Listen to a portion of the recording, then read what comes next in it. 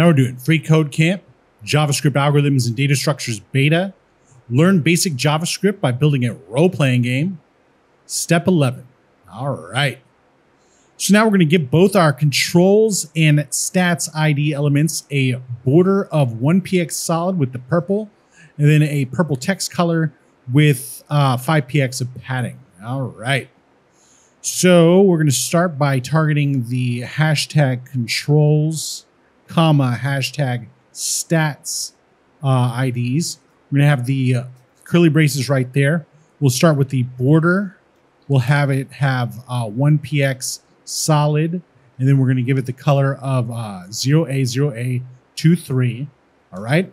Then we're going to give the text color that same purple. So we'll say color hashtag 0A0A0A23.